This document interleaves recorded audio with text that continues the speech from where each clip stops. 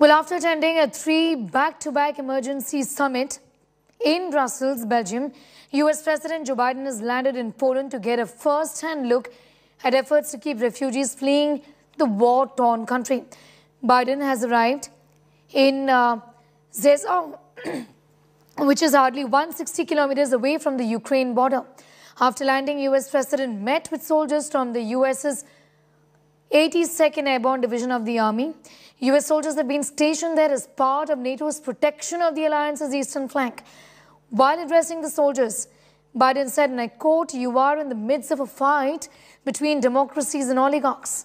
Meanwhile, as the Russian-Ukraine war enters day 31, Moscow continues to bomb key Ukrainian cities, including the capital city of Kyiv and Kharkiv. I spent a lot of time in Ukraine when I was a senator and vice president. I've spoken to the Rada in the days when they, in fact, didn't have what you'd call democracy, and was there in the Maidan when the former leader had to take off and head into Russia. And so, you know, with the Ukrainian people have a lot of backbone.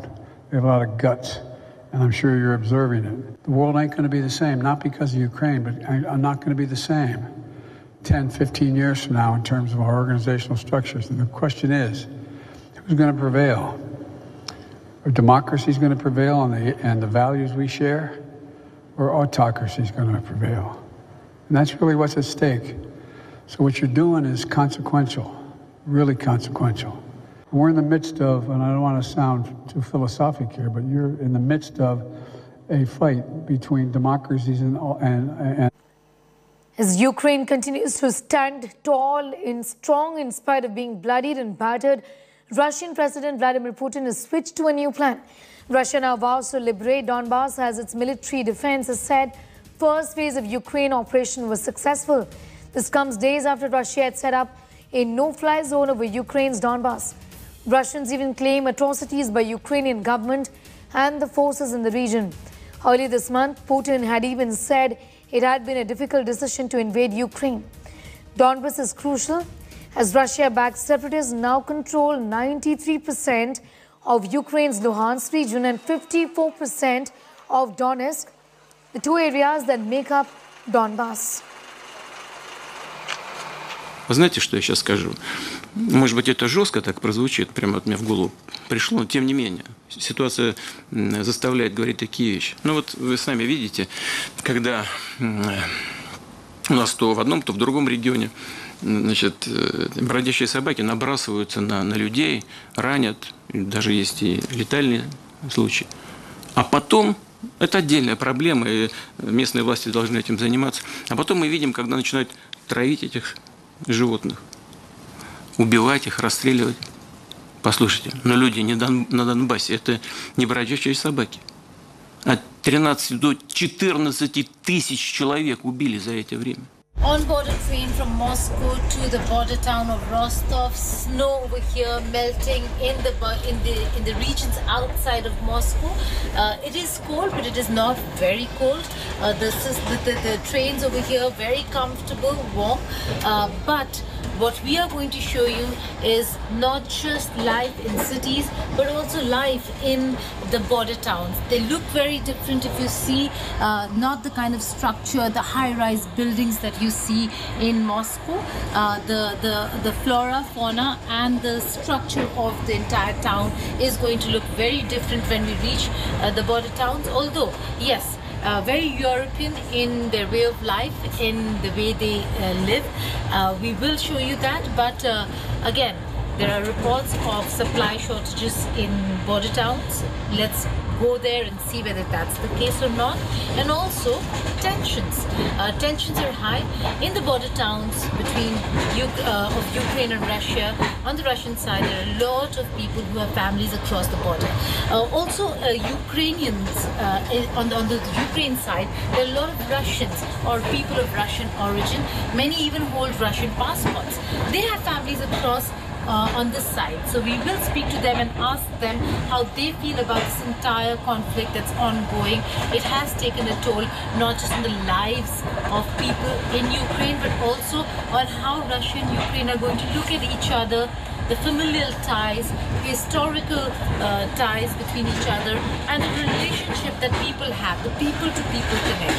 So we'll report all about that, but for now, it's a long journey to Rostov, which is a border town, and from there to really the border between Russia and Ukraine, which is the Donbass region of Ukraine. So we'll report from there as well. With video journalist Satya Rautre on board a train from Moscow to Rostov. Geeta Mohan for India Today. Well, hours after President Putin put his nuclear forces on the state of alert, several Russian submarines capable of carrying 16 ballistic missiles sailed into the North Atlantic. Tracked by Western militaries, the decision to send the submarines closer to European shores was seen by the British Navy chiefs as posturing and a warning rather than an actual threat. They returned towards Russia shortly after, and normal levels of activity resumed.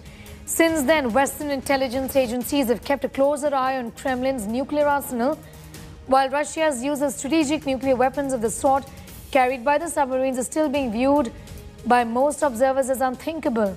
Some analysts envisage a scenario in which shorter-range, lower-yield tactical nuclear. This is not the first time that Putin has hinted at using nuclear power. After the Russian troops invaded Ukraine, Putin on the 20th of February had said that Russia's nuclear forces are on high alert. Russian troops had also attacked premises of Zaporizhzhia, and also attempts are made to capture Chernobyl power plant. As Russians continue to bear the consequences of sanctions imposed by Western nations, President Vladimir Putin has accused the West of trying to cancel the Russian culture, referring to the cancellation of events involving Russian artists in some Western countries in recent weeks. 31 days of war. Devastation across Ukraine.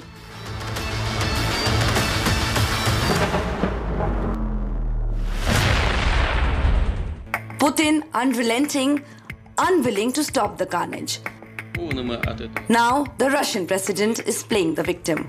After starting a war that has seen the world turn against him, Putin is accusing the West of dirty tactics, of trying to wipe out Russian culture. Putin compared the move against a number of Russian cultural events in recent weeks with the actions of Nazi Germany in the 1930s. A number of events involving Russian cultural figures who have voiced support for the war have been cancelled. Books of Russian writers are being banned as well. При полном попустительстве, а иногда и при поощрении правящих элит. The infamous culture of cancellations has turned into cancellation of culture. Tchaikovsky, Shostakovich, Rachmaninoff are being removed from concert programs. Russian writers and their books are being banned as well. Last time, such massive company of destruction of unsuitable literature was conducted almost 90 years ago by the Nazis in Germany. We know and remember very well the footage from film archives of books being burned. Putin compared the situation of Russian writers to Harry Potter author J.K. Rowling after she sparked controversy with opinions on transgender issues. Joanne Rowling, whose books were sold in hundreds of millions around the world, was cancelled because she displeased advocates of so-called gender freedoms. Today, they are trying to cancel whole country with a 1,000-year history. Our people. I'm talking about ongoing discrimination of everything to do with Russia. Since Putin sent Russian troops into Ukraine, Western nations have piled several sanctions on Moscow to force Russia to end the war. The maintenance of sanctions, the increasing the pain, and the demonstration why I asked for this NATO meeting today is to be sure that after a month we will sustain what we're doing, not just next month, the following month, but for the remainder of this entire year. That's what will stop him. The sanctions have left Russia isolated, politically and financially. Sadly, Russian sports and culture have become part of the collateral damage. Bureau Report, India Today. A massive explosion led to fire and smoke in an oil depot in Saudi Arabia's Jeddah and other facilities in Riyadh. The kingdom reported rocket and drone strikes targeting an oil depot in Jeddah and other facilities Yemen's Houthi rebels have acknowledged a series of attacks on Saudi Arabia.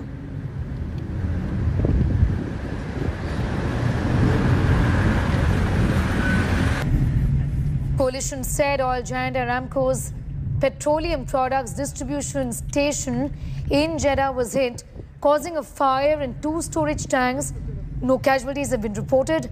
A huge plume of black smoke could be seen rising over the Red Sea, where the Saudi Arabian Grand Prix is taking place this weekend. Drivers and teams later decided to go ahead with the race.